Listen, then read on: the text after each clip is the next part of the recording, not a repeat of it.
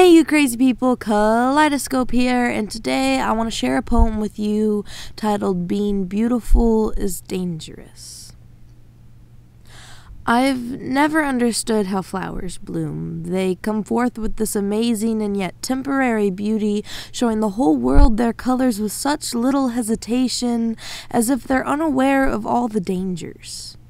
If they're too beautiful, people pick them to show other people, even though bringing a person to a flower won't kill anyone, and the flower wilts away slowly as if wanting to shine a little longer.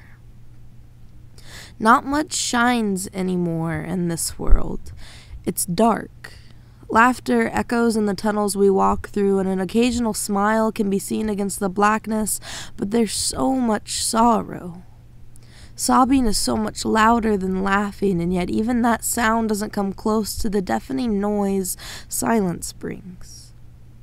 Yes, silence. It's loud, isn't it? And we all hear it, but we're afraid to break it.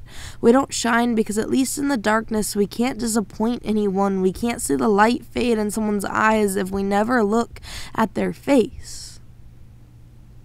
So we choose isolation despite the desperation for human contact we feel in our chests, and yet flowers, they open themselves up. They become as vulnerable as possible just so others can see how beautiful they are, so others can smile, and then at least the flowers can say they knew who they were.